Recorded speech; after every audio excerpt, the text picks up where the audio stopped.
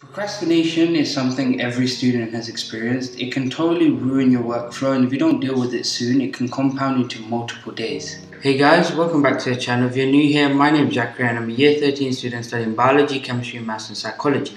In this video, I'm just going to quickly go over a few tips you can use to overcome procrastination. As usual, timestamps will be in the description below so you can jump around and find exactly what you're looking for without wasting any time. The first thing I want to discuss is something called Parkinson's law. And what this essentially states is that your work will expand to fill the time that you allocate to it. This will probably explain why if you have an assignment that's due for 2 weeks, you will sometimes usually find yourself still doing it the night before, even though you had the whole 2 weeks to work on it. Now realistically, this task doesn't take 2 weeks to do, but we will still somehow find a way to make it last the full 2 weeks. Now, a lot of the time, this can actually be unconscious and we don't realize we're doing it. We could have a lot of work and we see this one task that's due in 2 weeks and we continuously tell ourselves that we have more than enough time to get it done, so we'll do it later. However, that's rarely the case, and when we say later, we usually end up doing it the day before it's due. Now, although Parkinson's law can be a reason that you're procrastinating,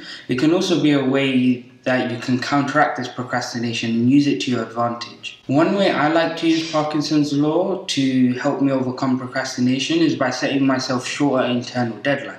So for example, if I do have an assignment that's due in 2 weeks, then I'll tell myself mentally that I only have 1 week to get it done. Now, as well as using Parkinson's law in a larger scale, you can also use it in a much smaller scale. For example, if I have a set of exam questions that I tell myself I need to get done, instead of telling myself that I'm going to get it done today, I tell myself that I'll get it done in the next half an hour. Now, a lot of the times I won't get it done in the half an hour, but by setting myself that internal deadline, I end up getting done a lot more work than I otherwise would have done. If you can mentally set yourself shorter deadlines, then through Parkinson's law, you should technically be able to overcome procrastination and get a lot more work done. The next bit of advice that I want to talk about is something called the 2-minute rule. Now, this is especially useful for me when I'm in a productivity slump and I have a lot of small things that I need to get done that I'm just putting off for no reason. The idea of this rule is that if you have a task that takes no more than 2 minutes to do, then you force yourself to do it in that very moment. This, for me, has mainly been useful for when I have a lot of emails that have piled up that I need to reply to, or if there's any messages I need to respond to in terms of arranging sessions with a mentor or anything along those lines.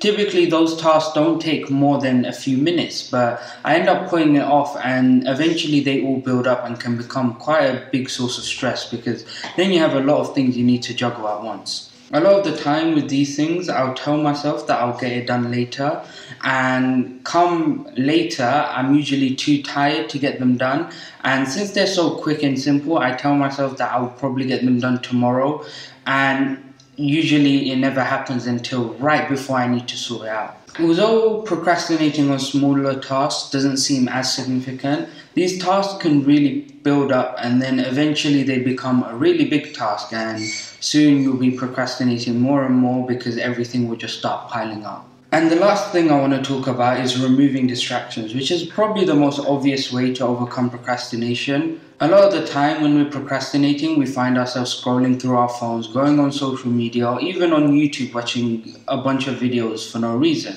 We pick up our phones and we tell ourselves that we'll only scroll for 5 minutes or we'll only watch one YouTube video, and before we know it, a few hours have passed and we've still done no work whatsoever.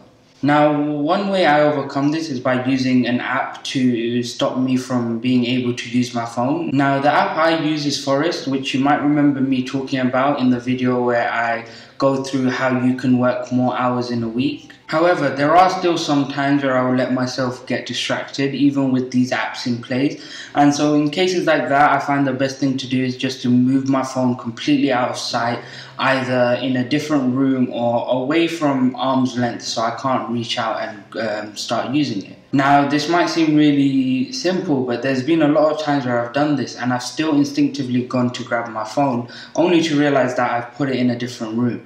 And it's times like those where I realize that it's really good that I put my phone away, because otherwise I would have ended up procrastinating or scrolling or finding some way to waste time and not do work. And with that, we have reached the end of the video. So if you enjoyed the video or found it useful, then leave a like, subscribe, and let me know if there's anything you want to see me do in the future in terms of videos, or if there's any questions you have about this video. That's been all from me, and goodbye.